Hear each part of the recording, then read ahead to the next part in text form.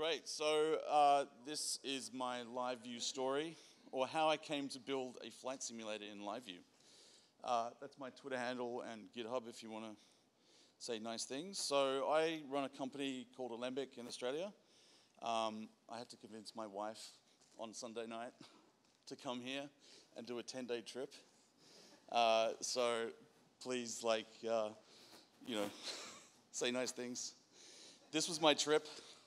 So on Wednesday, I flew out from Sydney to LA and flew in here actually before I arrived. It took me 27 hours, so I win the prize for being the furthest away. Great, but what is the prize? No one knew that. It's jet lag. So I woke up at 5 this morning to do this talk. How did this come about?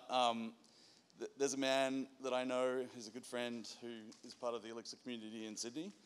He had done this thing called the UAV challenge before. It was like a medical rescue with autonomous drones.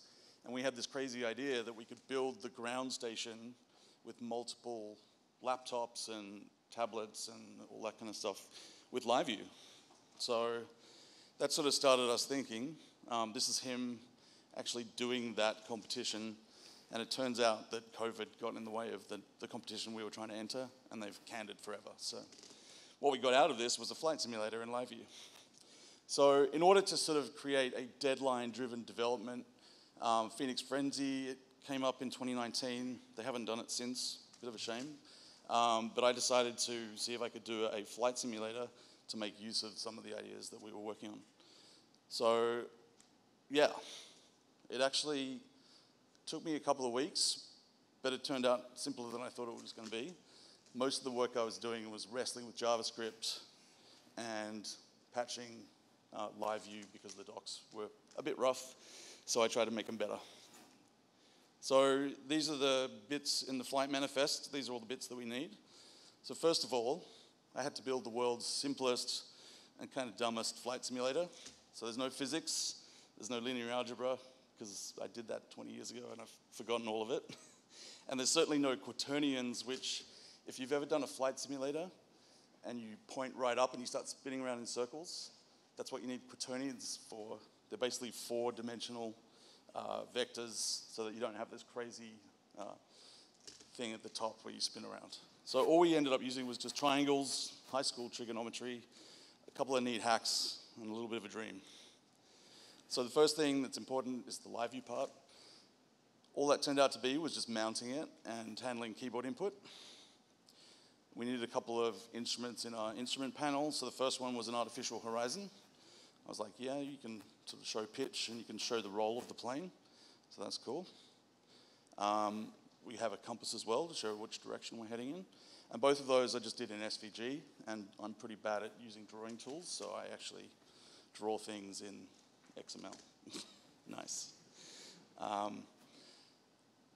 So we also needed a map. I didn't want to reinvent the wheel, use that in LiveView, so we hook out to, I did use Leaflet, and then last night when I tried to rejig this for the latest LiveView and update it from 3-year-old code, Leaflet just exploded map tiles everywhere, and I was like, oh my God, what am I going to do? So I woke up at 5 panicking, going, how's this going to work? How do I put all the tiles back? The answer was Google Maps. Don't use Leaflet. It didn't really work. So the map's showing us the lat and the long and the heading, and we've got a little airplane icon that we can spin around. And finally, it's a little bit of an extra, is I want to see out the front of the plane. So I found a little JavaScript library to do that too. So is this going to work?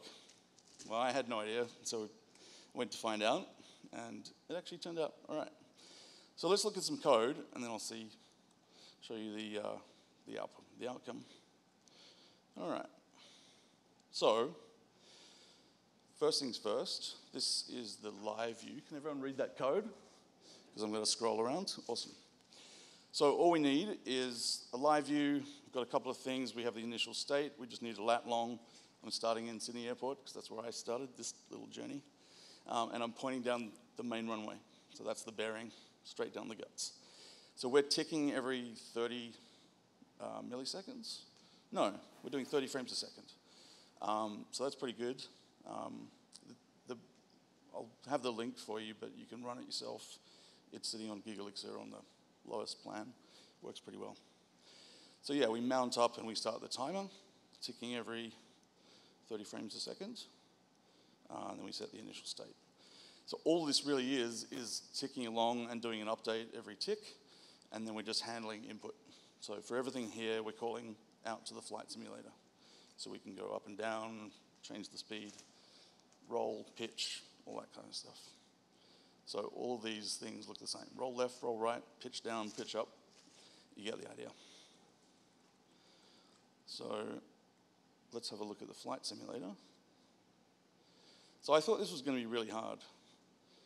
But it actually turned out to be pretty simple just doing high school trigonometry. So these are all our sort of constants, so we can jiggle those. The main data structure there on line 33 is just we've got bearing, we've got altitude, we've got the pitch angle, that's up and down for a plane, and the roll angle, that's going banking left to right, how fast we're going, and the location we're at. I've got a little bit of a reset function there, because in case you're way up, we can just press spacebar and it'll just reset you back gently. That's the reset factor. And then all of these are just, update the struct, when we change anything. So that's pretty self-explanatory.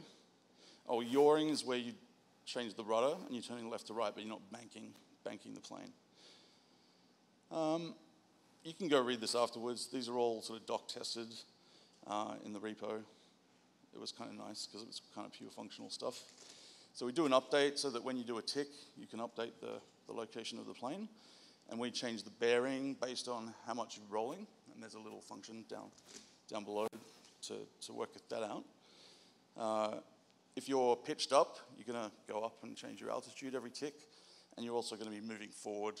And there's a bit of trigonometry to figure out how much you move forward depending on whether you're going up or down. So simple maths. What's the next function? Update the bearing. So we just make sure we're wrapping around if we're doing that. So when we go negative, we add 360 to it. I'm not sure why we do degrees to radians and radians to degrees. There's probably a reason. 3 years ago code. Altitude, I have no idea why we divide by 1. I'm assuming that's probably to turn it into a float, but guesses. All we do is take the max, and off we go. Ground distance is, depending on what angle we're going, we're trying to figure out how fast we're going across the ground. So a simple cosine tells us that. Sine for the altitude delta as well, how much are we going up or down. Now this was kind of cool. So there's a hack. Because I'm not doing any physics, when you roll, there's nothing really turning you, and a plane will actually have lift and turn around. So there's this little hack that I found at this URL to basically figure out, given a banking angle, a rough rule of thumb that doesn't quite work for every single speed, but for basic all of the speeds, it will give you a good how much you're turning for how much you banked. So that's a little hack right there. Some weird constant times some other weird constant, and a tan, and we're good. If you actually care how that works, the URL's there. So yeah, the rest is just, the final thing is updating the location. Because we're dealing in lat longs, and because we're going around a sphere, it's not that simple. So I grabbed a library called GeoCalc that does a great circle arc, because you're going around a sphere. So basically we're saying, how far, if we go this far in this direction, where do we end up as a lat long? So cool, that's all that is. And then templates. So I rejigged this to use function components. I wasn't using that before, and that was a bit of a mystery. I think function components would have saved me some time. But see that span there? That's basically where I'm chucking all of the data, and there's not much of it, as you can see, that the JavaScript libraries are going to use, the map and the cockpit view. And we've got a hook there, so every time that updates, we call some functions in the JavaScript to do the update. Now, all we've got here is some simple function components. like I said, the artificial horizon, the compass, and the 2 JavaScript map and the things. So these are all just really simple Tailwind styled function components. Yeah, there's nothing really much to see here. We grab keyboard input and we're rendering the children with a slot, the default slot. It's called the inner block if you haven't seen that. Yeah, and all we're doing is just laying out all of these instruments in a grid. Nothing too fancy. For the map and the cockpit view, we have to sort of set the size. Otherwise, it doesn't show up. Yeah, this is my attempt at drawing what you'll see in a minute.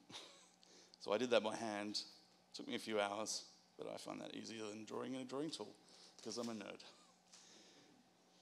Awesome. So what's next? These are the hooks. So if you haven't used hooks, this was kind of an experiment to see, well, how good is the JavaScript integration? Turns out, even 3 years ago, it was pretty good. So we're calling in some maps. We'll see that in a second. I've just got a little function to remember that span where we're putting all the data. This just extracts that out in a nice way. I could probably use dataset there. I found that out the other week. And then we set up the hooks. We've got a mount and an update for each one. So one mount for the map, one mount for the view, and an update for each as well. So really nothing too fancy going on there. And I'm nearly done. I'll probably just show you the map because that's interesting. Ooh, don't look at that. So, what are we doing here? Basically just getting the position, setting up a map, disabling all of this stuff because we're going to manage it, and adding a little plane marker. And that actually turned out to be pretty reasonably easy in Google Maps when I was doing that at 7 o'clock this morning. So yeah, it worked out pretty well. Yeah, and when we update, we just update those things. And I've got a little plane drawing there that I already had. And what we have to do is rotate that. So we're updating the rotation of the icon as well to match our bearing. So that's a cool little hack. I think you've seen enough code. Who wants to see it running? All right, here we go. So I'm going to hit escape, and that sets us back at the start of the runway. All right, let's take off. All right, we're going as fast as we can. Let's go. And let's bank this way. Let's go see Sydney Harbour. So that's LiveView flying a plane.